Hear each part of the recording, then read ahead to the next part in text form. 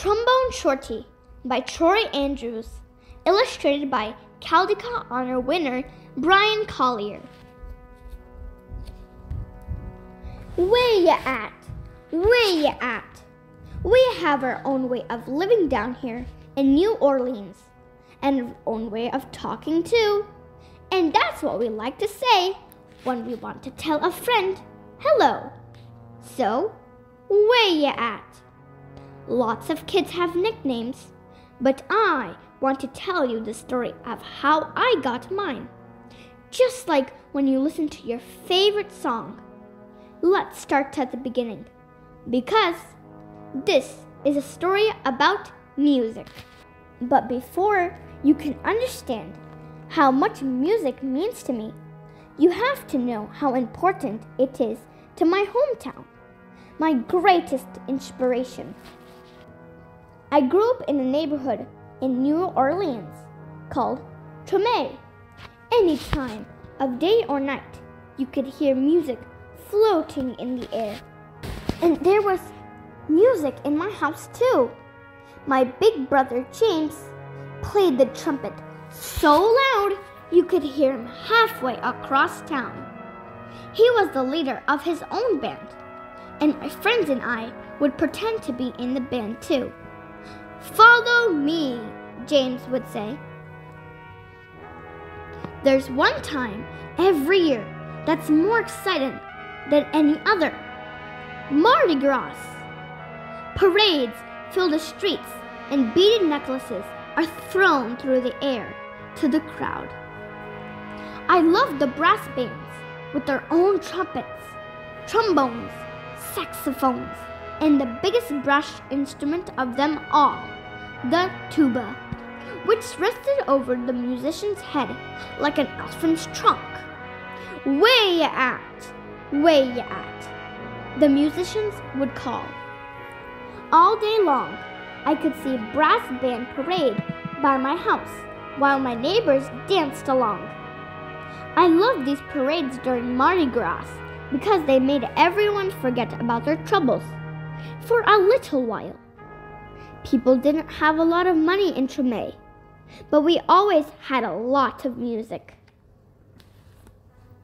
I listened to all these sounds and mixed them up together, just like how we make our food.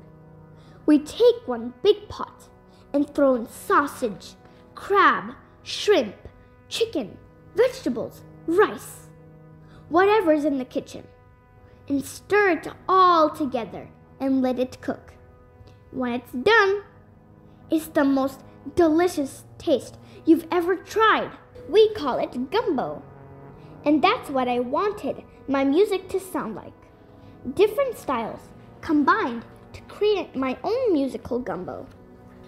But first, I needed an instrument.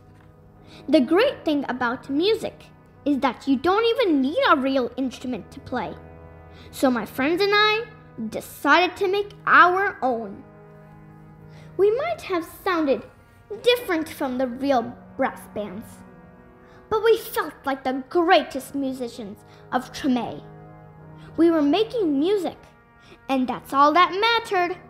One day, I found a broken trombone that looked too beaten up to even make music anymore. It didn't sound perfect, but finally, with a real instrument in my hand, I was ready to play. The next time the parade went by my house, I grabbed that trombone and headed out into the street. My brother James noticed me playing along and smiled proudly. "Trombone Shorty," he called out, because the instrument was twice my size. "Where ya at?" From that day on, everyone called me Trombone Shorty. I took that trombone everywhere I went and never stopped playing.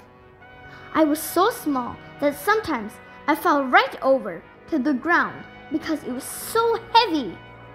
But I always got back up, and I learned to hold it up high. I listened to my brother play songs over and over, and I taught myself those songs too. I practiced day and night, and sometimes I fell asleep with my trombone in my hands.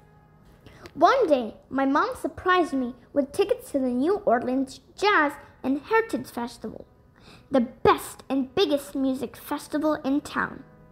We went to see Bo Diddley, who my mom said was one of the most important musicians of all time. As I watched him on stage, I raised my trombone to my lips and started to play along. He stopped his band in the middle of the song and asked the crowd, "Who's that playing out there?" Everyone started pointing, but Bo Diddley couldn't see me because I was the smallest one in the place. So my mom held me up in the air and said, "That's my son, Trombone Shorty." "Well, Trombone Shorty, come on up here," Bo Diddley said. The crowd passed me overhead until I was standing on the stage next to Bo Diddley himself. I walked right up to the microphone and held my trombone high up in the air. "Ready to blow?" "What do you want to play?" Bo Diddley asked. "Follow me," I said. After I played with Bo Diddley, I knew I was ready to have my own band. I got my friends together, and we called ourselves the 5 o'clock Band, because that was the time we went out to play each day after finishing our homework. We played all around New Orleans. I practiced and practiced, and soon my brother James asked me to join his band. When people wondered who the kid in his band was, he proudly said, "That's my brother, Trombone Shorty. Where ya at?" And now I have my own band called Trombone Shorty and New Orleans Avenue, named after a street in Tremay. I've played all around the world, but I always come back to New Orleans. And when I'm home, I make sure to keep my eyes on the younger musicians in town and help them out, just like my brother did for me. Today, I play at the same New Orleans Jazz Festival, where I once played with Bo Diddley. And when the performance ends, I lead a parade of musicians around, just like I used to do in the streets of Tremay with my friends. Where ya at? Where ya at?